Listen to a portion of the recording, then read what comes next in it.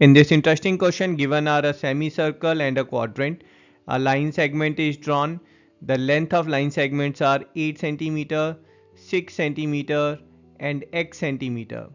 Using this data, we have to find the value of x.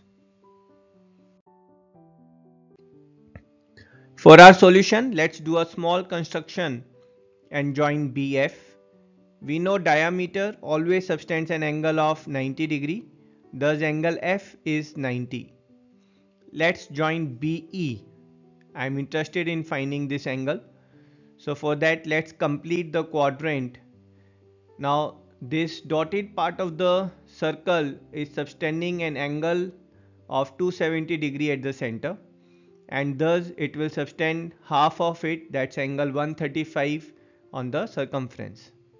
If this angle is 135, then this angle here will be 45 degrees. Now here this is a right angle triangle, and thus this third angle here, that will also be 45 degrees. Yes, this is an isosceles triangle, so opposite sides will be equal, or we can say that BF is nothing but 6 centimeter. So here this triangle is getting completed, right angle triangle. So AB is hypotenuse. So by Pythagoras theorem, AB or the diameter of the semicircle is 10 centimeter. Now let's assume BC, that's the radius of quadrant, is r centimeter. Thus CD will be r centimeter. If we look at the triangle AFB and triangle ACD, both are right angle triangle and angle A is common. So they are similar triangle by AA similarity.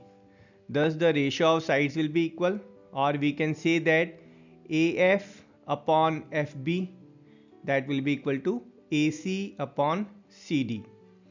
Putting the values, AF is 8 centimeter, FB is 6 centimeter, AC is 10 plus R, and DC is R centimeter. Doing cross multiplication, we'll get 8R is 60 plus 6R. Solving it, we'll get R as 30 centimeter. Thus the radius of quadrant is 30 centimeter. Now let's look at the right angle triangle ACD. So here applying Pythagoras theorem, so we'll get AD square is nothing but CD square plus AC square. So putting the values here, so your AD is nothing but 8 plus 6 plus x, that is 14 plus x. CD is R is nothing but 30 centimeter.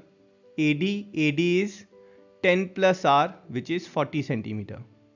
So solving it, we'll get 14 plus x is 50, or x is 36 centimeter. And that's our answer. I hope you enjoyed the solution. I'll see you in next video.